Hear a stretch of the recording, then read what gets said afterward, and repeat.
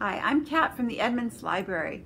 In this book, Matilda Pages dreams of meeting characters from some of the stories that she's read. Her grandparents own a bookstore, and so she's read a lot of stories, like Alice in Wonderland and Treasure Island. Well, it seems like a good idea until it actually comes true.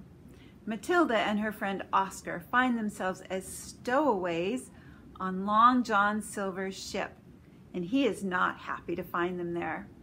Everything that happens to Matilda and Oskar inside the stories is real, so they have to find a way to safety by using their smarts. This is the first book in the series, Pages and Company, The Bookwanderers by Anna James.